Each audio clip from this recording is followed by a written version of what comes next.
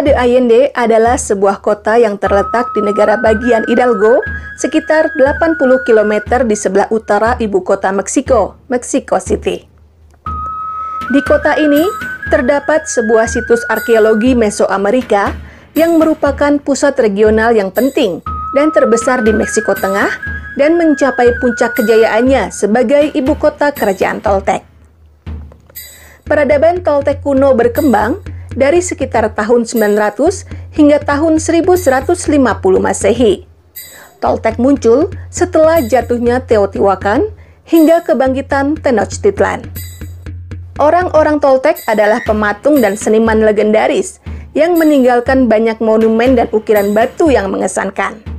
Mereka juga prajurit ganas yang didedikasikan untuk penaklukan dan penyebaran ajaran Quetzalcoatl, dewa ular berbulu yang merupakan dewa tertinggi mereka.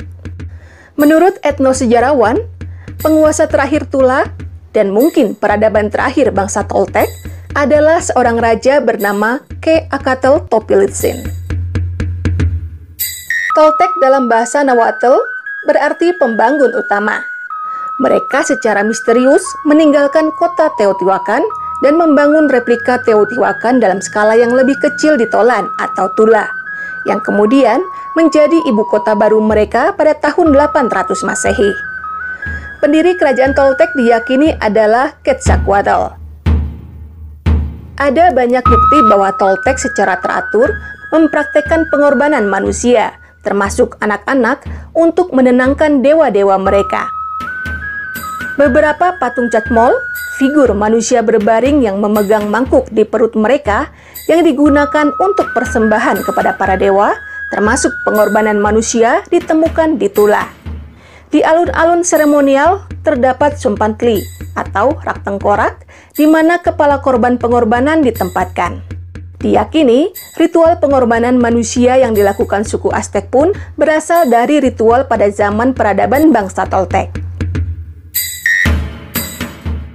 Sementara itu, di puncak piramida Tlahuizcalpantecutli atau kuil bintang fajar, salah satu piramida besar di pusat kuno Tula, tampak 4 buah patung raksasa yang dikenal sebagai Atlantis Tula, dengan tinggi lebih dari 15 kaki atau sekitar 4,6 meter menjulang dengan gagahnya.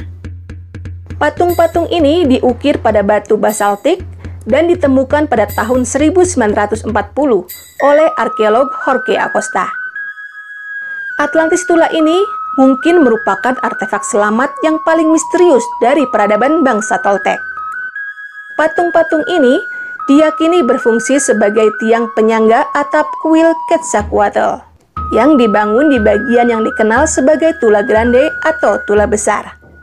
Anehnya, patung-patung itu seperti mengenakan helm, ikat pinggang, cakram di bagian belakang, pelindung dada, pelindung lengan, pelindung lutut, dan sepatu boot. Namun yang paling mengesankan para arkeolog adalah senjata yang mereka bawa di tangan mereka, yang membuat mereka menyebutnya sebagai Atlantis dari sejarah legendaris Plato. Salah satu dari keempat patung tersebut tampak memegang benda yang persis seperti yang dibawa oleh orang-orang Atlantis di tangan kanan mereka. Subjek yang sama ini membawa sejenis ransel di punggungnya dan beberapa sepatu boot serta sarung tangan. Sementara itu, sejumlah penulis dan pembuat film modern meyakini bahwa Atlantis Tula merupakan representasi dari alien.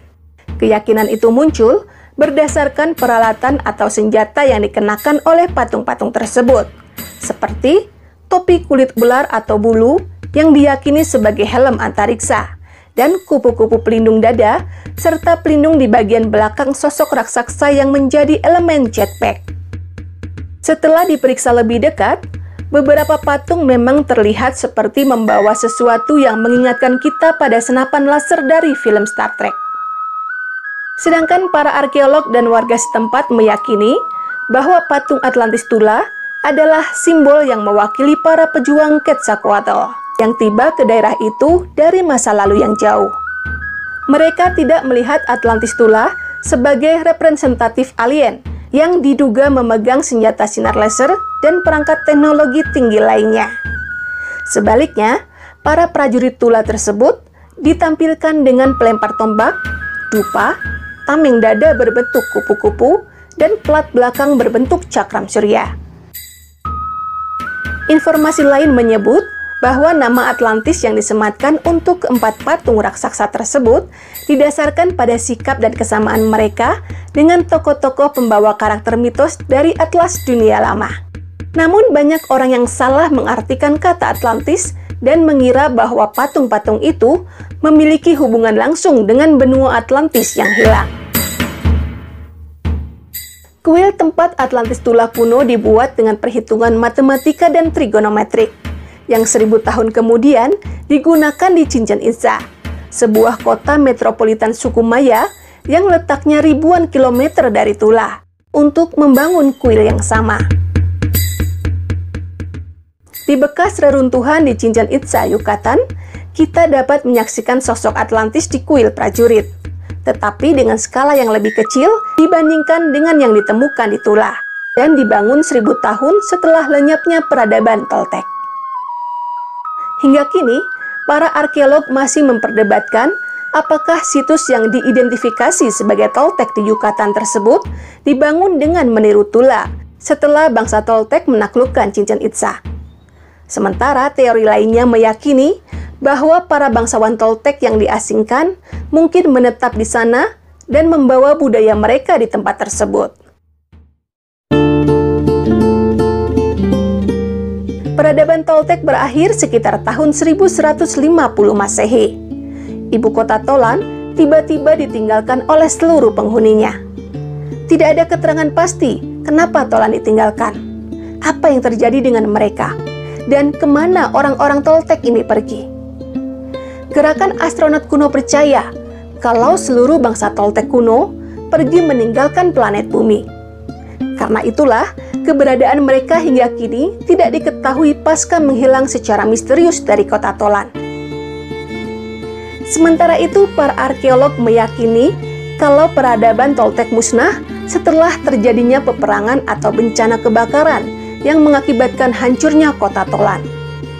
Keyakinan itu muncul setelah adanya bukti kebakaran besar yang melanda kota Tula kuno dalam kurun waktu tersebut, yang diikuti dengan kehancuran dan penjarahan di sebagian besar bangunan Tula. Pada tahun 1400-an, salah satu penguasa awal kekaisaran Aztec, seorang raja bernama Quetzalcoatl, dikabarkan membakar semua buku yang berkaitan dengan Toltec. Konon, sang raja ingin menyingkirkan segala hal dari peradaban sebelumnya yang mungkin telah menantang kekuasaan atau legitimasinya. Akibatnya, semua informasi dari peradaban Toltec pun musnah, termasuk patung-patung Atlantisnya. Untungnya, 4 patung Atlantis Tula luput dari pembantaian tersebut, sehingga keberadaannya dapat kita saksikan hingga sekarang. Keempat patung ini adalah saksi bisu atas apa yang sebenarnya terjadi dengan para penghuninya pada 1000 tahun yang lalu. Atlantis dari Tula menyimpan rahasia besar atas menghilangnya sebuah peradaban yang masih menjadi misteri hingga saat ini.